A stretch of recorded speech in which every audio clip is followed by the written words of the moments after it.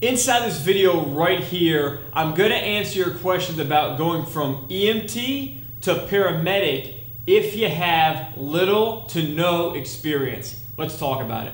I want to help decrease failure rates for NREMT, for EMT school, for Paramedic School. Watch these videos, watch this content, and believe me, you will start to understand EMS medicine.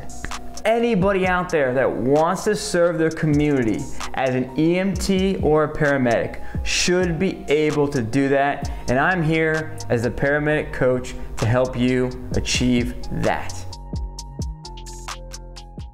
Hey everyone, what's going on? It's Paramedic Coach here, back at you with another video. And if you're new here, be sure to hit the subscribe button down below and click that notification bell. Every single week I put out multiple videos on everything about EMS, from EMT all the way to paramedic.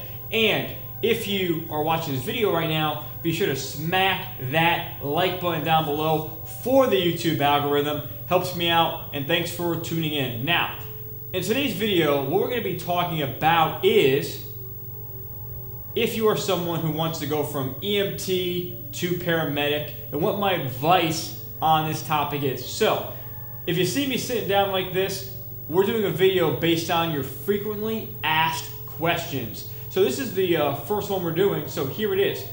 Today's question is, if you're an EMT out there, and you are trying to figure out, is it the best time to go to paramedic school? You know, I have so many EMTs out there that maybe they're just graduating and they want to become a paramedic, but a lot of people are telling them, hey, like, don't do it. Don't go for, they call it 0 to hero, right? Don't go from EMT to paramedic with no experience. Well, let's talk about the first thing here. Now, the first thing is this. If you didn't know this, okay, listen to this. You have to apply to paramedic school. They have to let you in. You have to pass an entry exam. And number two, usually you need a certain amount of hours as well to actually get in. So you cannot have just no experience and get into paramedic school. That is very, very unlikely, okay? Now we've gotten that out of the way. What do I recommend that you do if you've just got done with EMT and you know you don't want to be an EMT for that long? Your eye is on the paramedic role. Here's what I recommend that you do. Number one, don't waste time. So in that gap, you're going to get experience as an EMT while you're in paramedic school. See, here's the thing. Even the shortest paramedic program is about 12 months long. So what that means is you're going to have at least 12 months, probably it's going to be more like 14 to 18 months, and in some programs are 2 years or longer for paramedic school. So you're going to have plenty of time to get EMT experience. Now here's the experience that you need. You cannot be worrying about EMS operations, like how to do a radio patch, doing a basic assessment, you know, where the stuff is in the ambulance, so on and so forth. Trying to understand the different types of hospitals when you're trying to take care of the patient as a lead paramedic. See, by the time you get to your ride time near the end of paramedic school, all of that, you should know all that. See, but that's the experience you gain as an EMT. The EMS operations, the operations of a call, you know, the basic skills in the ambulance, lifting and moving patients, stair chair operations, you know, which patients go to which hospitals, how to radio patch, stuff like that. That's the stuff you learn as an EMT, doing your basic assessments, seeing different patient scenarios, dealing with the public for the first time. See, as a paramedic, your main goal is to treat the patient, right? And as an EMT, you're looking at the whole scene, right? So if you're an EMT and paramedic partner, your EMT is looking out for everybody, while as a paramedic, you're solely focused on the patient. And that's that partnership and teamwork that I believe works so well in EMS, right? Now here's the deal. I'd like you, if you are somebody right now who just graduated as an EMT, I want you to apply to jobs like crazy. Indeed.com, right? Look in different EMS groups online. Could be Facebook groups, right? Look at different Instagram pages that have to do with EMS as well. Different job boards with EMS as well. Check all those out and apply.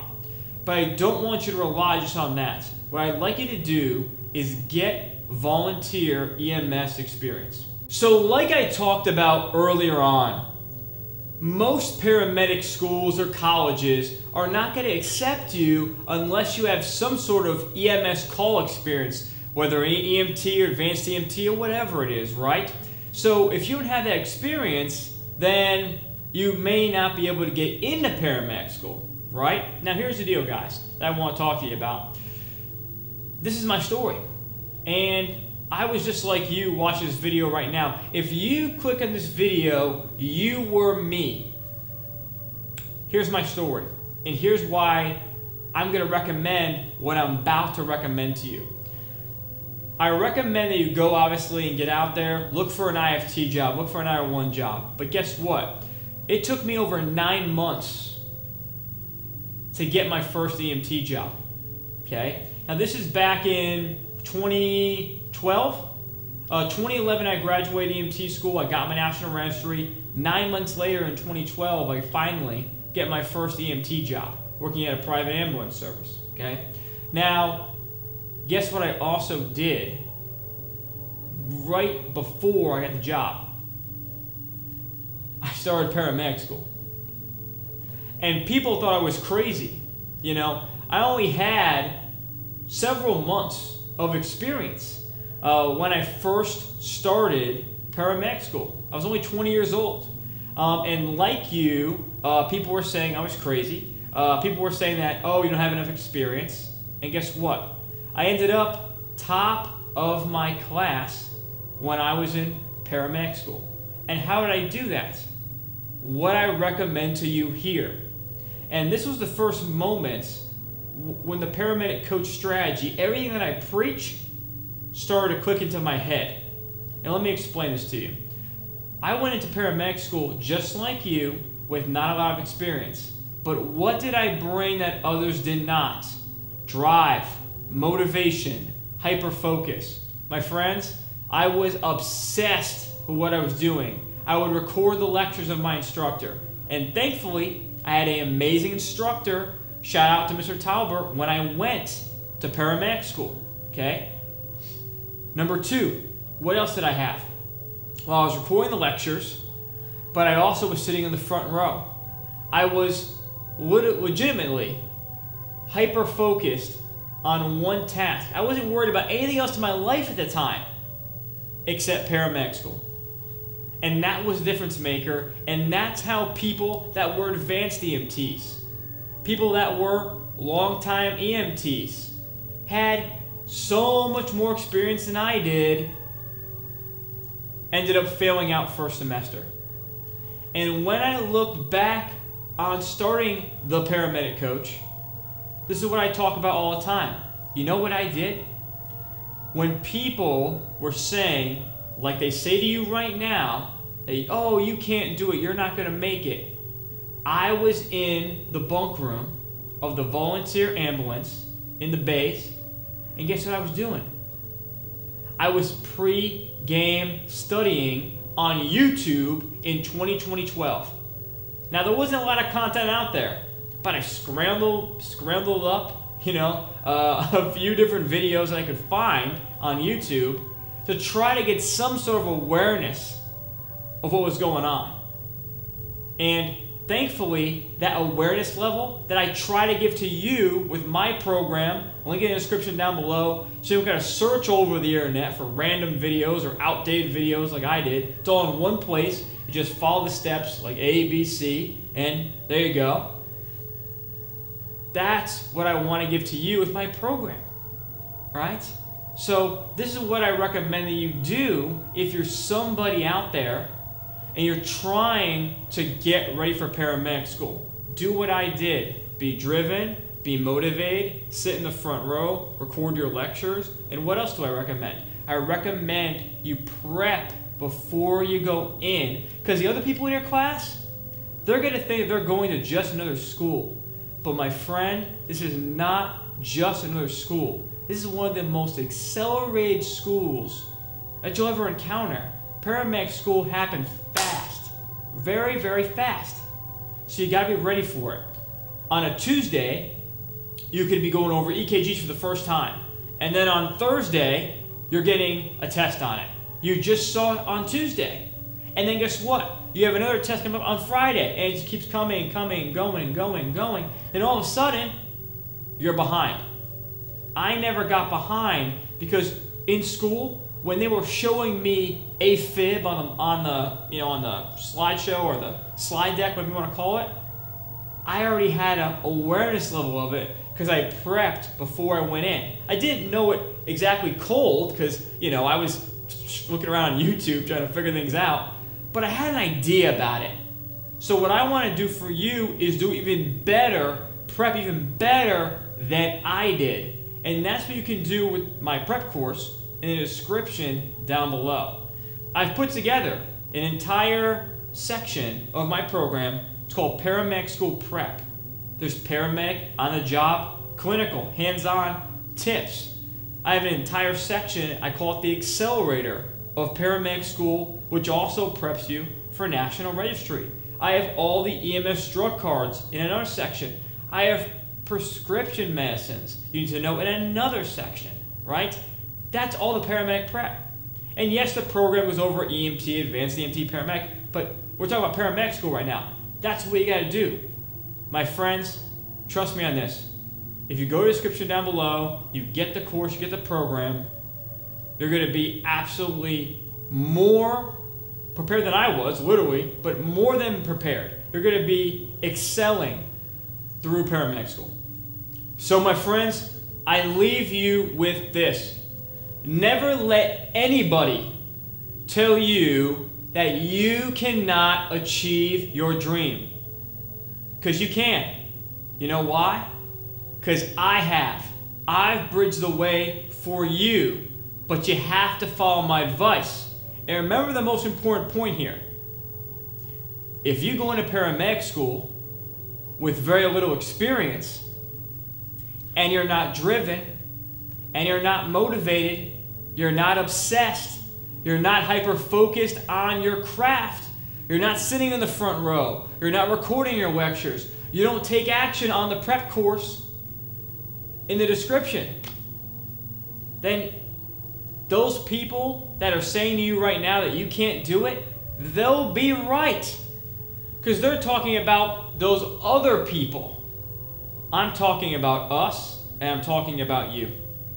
So, my friend, if you're ready to take this journey, and you're ready to get to the next step in your career, go down below, click the link in the description, and I really hope that you enjoyed this one-on-one YouTube chat here with me, the paramedic coach. Like everything that you were saying was just connecting all these links inside my brain, and I just knew right then and there, I have to have this program. I have to have all the information that he's willing to give. I need all of it. I went through it. I spent the time and money in other areas, and I'm just going to let you guys know that this was everything I was searching for the whole time. The first couple of videos I watched, what I noticed, I just immediately started connecting dots on some of these things I didn't have grasp. Went on there, then I continued reviewing, and I did it for about a month, and it helped a lot. Like I said, even after school, and I took that test one time, and I passed it. Your particular program, you have your students engaging, and you have your students discussing, and you have your students actually using your products. And I'm seeing time and time again students that are coming in and announcing their new certification with National Registry. Obviously passing the exam, doing it pretty quickly, 70 questions in about an hour. Well, you definitely are like how your videos are. Like, I wasn't sure how it was going to be, but you are how your videos are. So that was awesome. So people who are getting ready for paramedic school, or if you're getting ready to go in the Navy as a corpsman or as an Army medic, you got to prepare yourself. Evan, I know you got a program that helps people prepare that way. So bottom line is, guys, You don't ever want to hear something for the first time with a bunch of other students. So if you're in a competitive learning environment, you don't want to hear about AFib for the first time where everybody else, you want to have an understanding of it before you walk in the room. From 120 questions, passing 2 sections,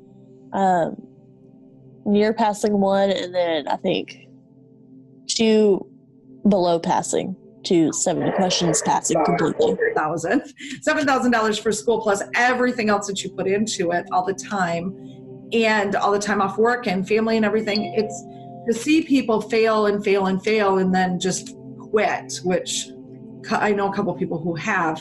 I tend to say, you know, it doesn't hurt to have somebody right there to talk to, you know, send a question. Anytime I get the chance, I would gladly offer or advise them to sign up for you and your paramedic coach. It's truly helpful and amazing at what you do. I want to help decrease failure rates for NREMT, for EMT school, for Paramedic School. Watch these videos, watch this content, and believe me, you will start to understand EMS medicine. Anybody out there that wants to serve their community as an EMT or a paramedic should be able to do that, and I'm here as a paramedic coach to help you achieve that.